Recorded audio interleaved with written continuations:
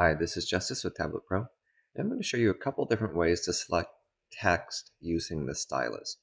Now, we're not going to start in OneNote, but we're going to start in Edge. So let's jump over to Edge. Now, this has been very complicated for a long time, and there's a couple different settings that you can adjust. So the first thing that I want you to try, set your stylus. You can see my stylus here on the screen.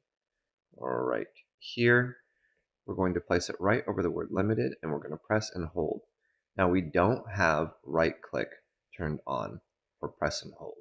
I'm going to show you how to turn that off. I'm going to show you also how to turn off this menu, because this can be helpful or it can be in the way, depending on what tools you're using. So we've selected this by holding the stylus tip on it. Now we're going to tap this right one. We're going to drag, and we can select copy. Okay, now we're going to look at the settings to turn off that menu. So we're in Appearance, and then down here we have Show Mini Menu when selecting text. We're going to turn that off. We're going to go back here. Now, if you hold right here, you notice that mini menu doesn't come up anymore. I'm using the radio menu from Tablet Pro, so I'm going to copy it this way. All right, we're going to jump over into OneNote now. We're going to tap the stylus on the screen, and we're going to press paste. You can see that we've got some options here. Paste, keep source form, merge formatting, keep text only. We're going to do keep text only.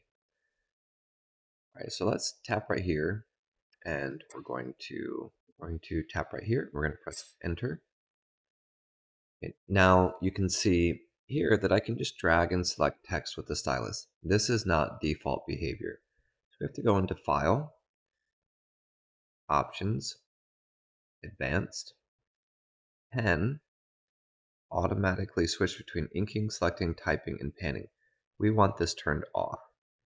That'll allow you to quickly select text and do various things with it if you want. Okay, so that is the way that you do that inside of OneNote.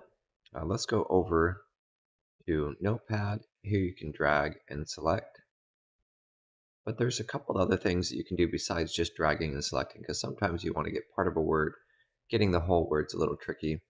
So here, if you tap, double tap, and triple tap all in the same place without moving the cursor in between a different letter, and you have to do it in quick succession, so tap, tap, tap, tap, tap. And that allows you to do a handful of different things here.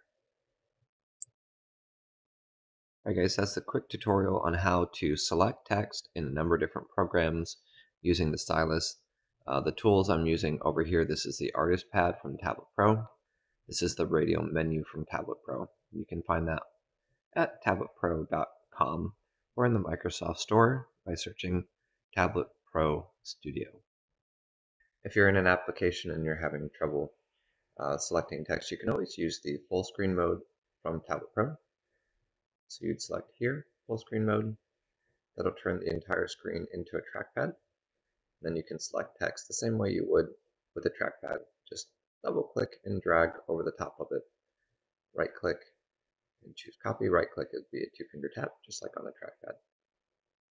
If you have a certain application where you have trouble selecting the text with the stylus, but you can do it with the mouse, put that application in the comment section, and I'll look at that and see if there's a solution, something that works consistently. This is one of the things that I like trying to solve.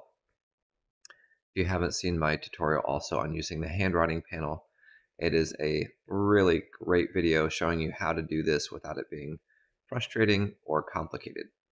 If you like using your Windows tablet and you want to make the most of it, making your simplest device your most useful device, then please subscribe to this channel. That's something that we focus on greatly here.